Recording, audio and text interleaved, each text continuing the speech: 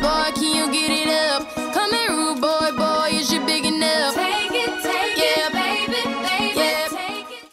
Hey, what's up guys? It's Chris with AndroidandMe.com.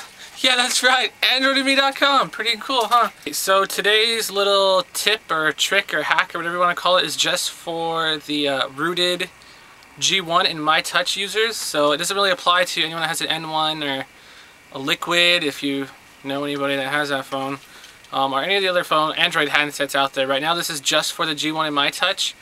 And a friend of mine sent me, I guess, a little tip-off on Twitter, and he told me about this new radio update that just came out.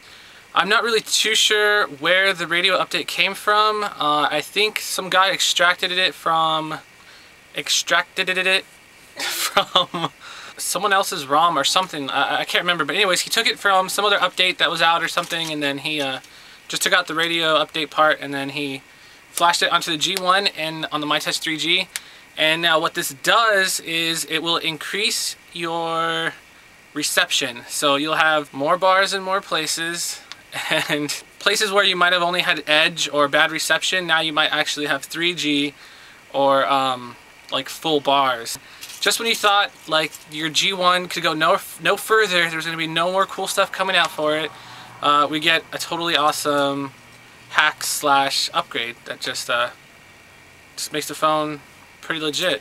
I'm going to show you guys how to install it. It's super easy, so there's really no fuss or complicated steps at all, but I could just actually write them out, but people still have questions, so I'm just going to show you guys how to do it. It's so simple, so easy, so don't go anywhere. Okay, so first thing you want to do is just connect your phone to your computer.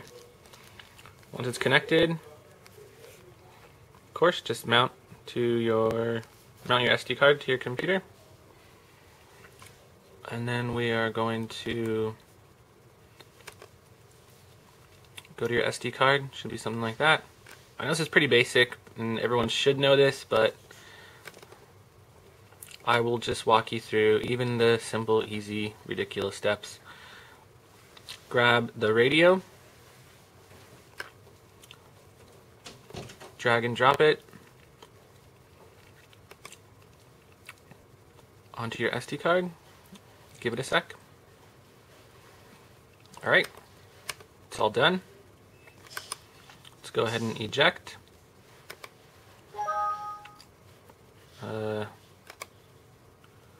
Continue. I don't know why it said that. It's kind of alarming. Okay, it's ejected. We got our phone here. We are going to unmount, turn off the mount or whatever it's called, and we're going to power down into recovery. So you can't just click reboot phone and then hold the home button. I'm going to be doing that as soon as it turns off.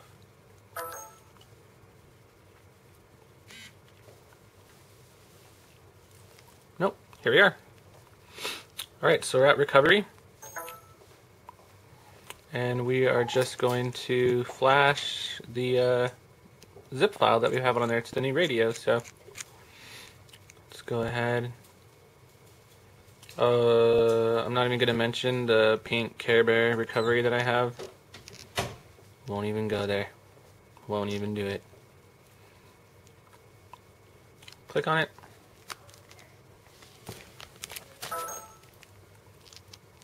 Now it's going to ask you to press home to confirm.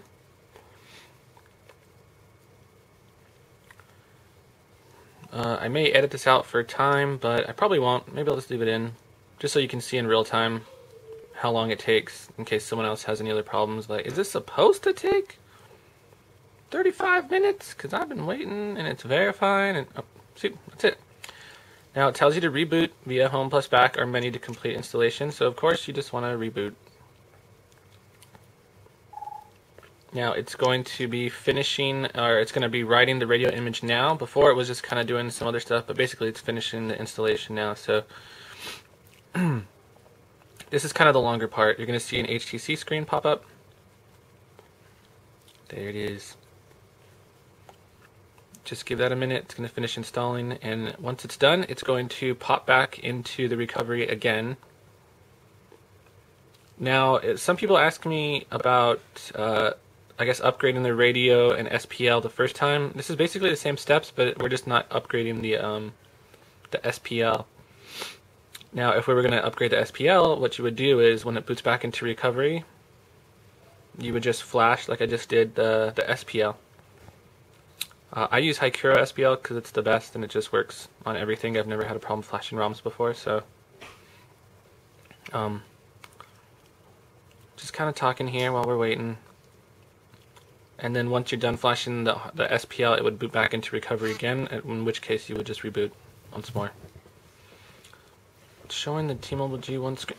Oh, God, jeez, God, get away.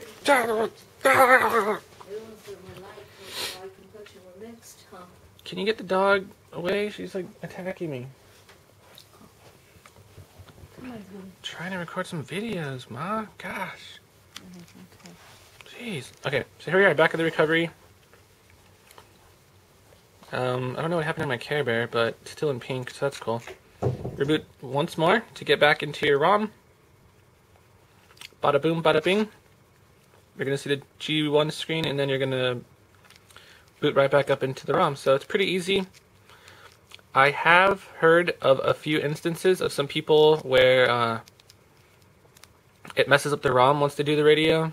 I heard it's like a very few amount of people, but it does happen. So if that does happen and you don't get into your ROM, or you do and it's all messed up and stuff, then basically let it almost boot up or get as far as it can go. Power back down into recovery, and then just wipe and reflash the ROM again. So hopefully you don't have any important stuff that you need to back up. So you might want to back up before doing the radio. You should always back up before doing anything crazy, even though this isn't really crazy. This is just regular, simple stuff. So simple. I didn't actually need to make a video on how to do it, but some people ask, and here it is. Alright, so that was it, guys. Super easy, right? You guys are totally gonna flip out at the amount of raw reception power that you have now out of your little chunky Twinkie G1. Oh, and MyTouch too, if that's your pleasure. As you probably could have told by the cool new intro that I have, I am now going to be affiliated, I guess, with Android and Me. They're probably like one of my top favorite Android sites. Just go ahead and hit up that website. Thank you guys for watching. Be sure to comment, rate, subscribe as always, and I'll see y'all soon.